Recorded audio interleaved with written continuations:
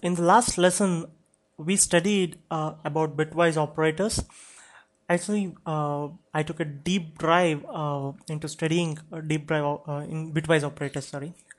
The reason I went ahead into great detail for bitwise operators is actually very straightforward, because bitwise operators are one of the operators which you wouldn't have studied in mathematics before.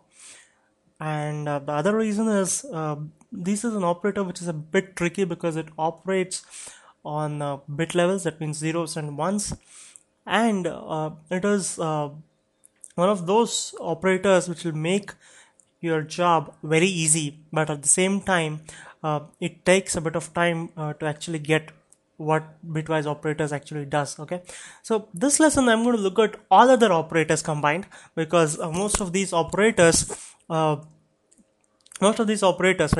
we are either going to study in the next lessons, or you would have already studied.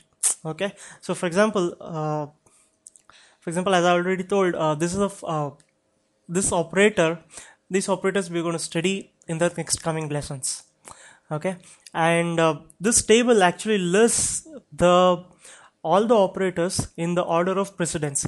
These the ones listed at the top have the highest precedence, and the ones listed at the bottom have the lowest precedence.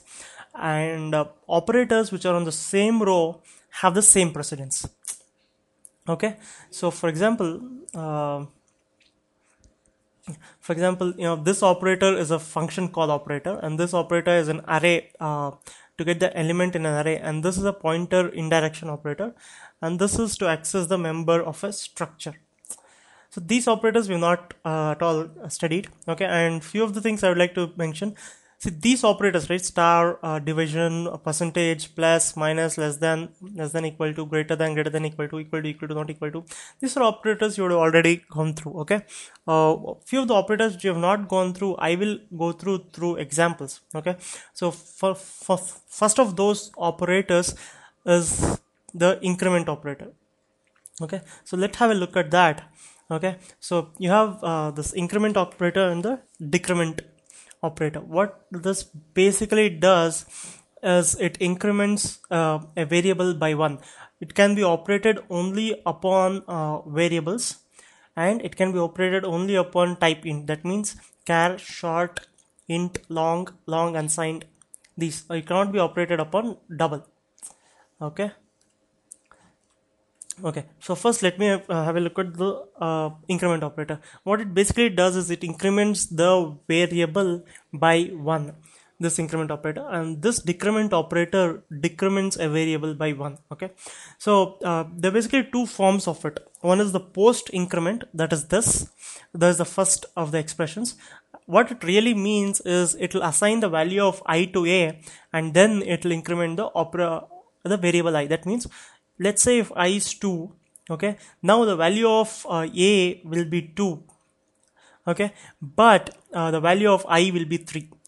For example, if you again do it pre-increment, that is plus I, what will happen is the value of a will be 3 and value of I will also be 3. I hope you get it. So let me just explain it in terms of decrement operator as well. So let's say you want to assign I to a. Okay, now I, let's say, is 4. Okay, and now it's a pre-decrement operator. So what happens is, first the value of I gets decremented, that means 4 is to 3, and then 3 gets assigned to a. But if we had used it in terms of post decrement, that means I minus minus, what would have happened is the value of I will be assigned to a, that means 4 will be assigned to a, and I will be reduced to 3 afterwards. Okay, so that's the difference between pre-increment and post-increment. So we'll be using it and I'll be explaining it again when we use it in our programs. So, but me go to the next operator. Okay, so the next operator is the assignment operator. See, when you say a equal to a plus 2, do you observe that a is common here? You can also write it as a plus equal to 2. So the same is with all the operators.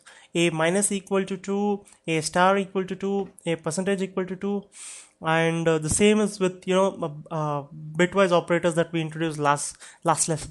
you could use a light shift 1 equal to 1. So okay, let me repeat it. A right shift equal to 1.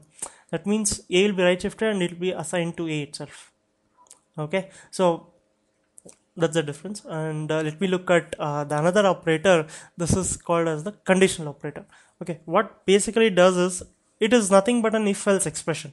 So if you it's like this: if a greater than b, you say max of a underscore b equal to a, else uh, else max of a underscore b equal to b. So that is actually represented in this. So as you see this variable, right? So first thing, this conditional expression will get evaluated. Then if it is true, whatever is here, that means the left side of the colon, right, gets evaluated. If it is false, right, the right side of the semicolon of the colon gets evaluated. So basically it's an if else expression that we are trying to evaluate. Okay, so okay, afterwards I'm going to talk about some things that you need to keep in mind. Okay, for example, let's say you have this kind of an expression: result res1 equal to x1 is a function call plus x2 is a function call. Now the C programming language does not guarantee whether x1 will get executed first or x2 will get executed first. It is compiler dependent. We can have x1 executed first or x2 gets executed first. What C guarantees is that both will get executed and then the result will get added and assigned to res1.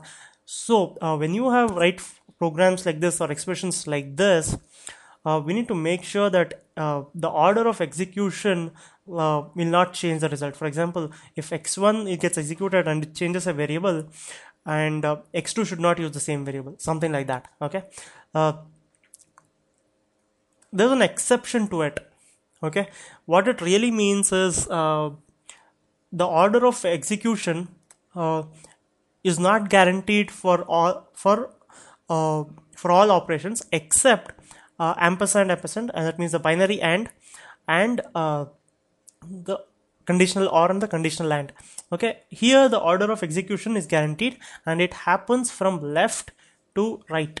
Okay, from here to here, and it will stop as soon as the truth or the falsehood of the expression is established.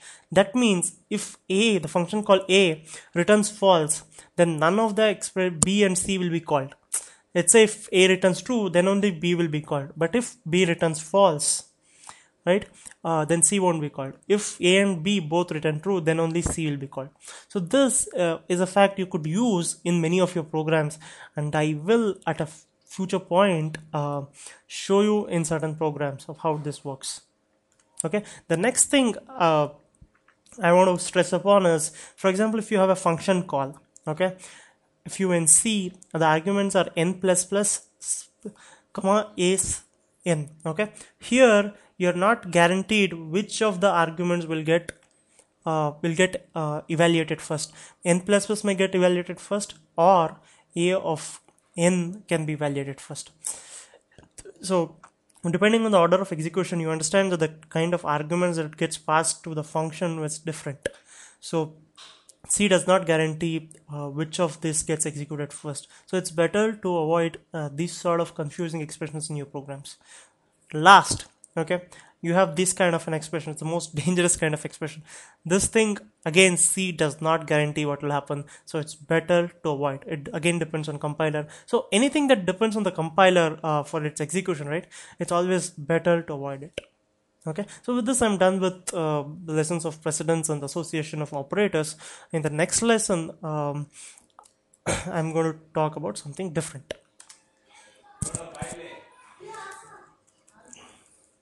Okay, just before I leave you, right, just one thing, I'm going to leave you with a question to think about. Okay, so I need you to write a program which prints hello world, nothing else. There's only a catch: you cannot use a semicolon inside the program anywhere.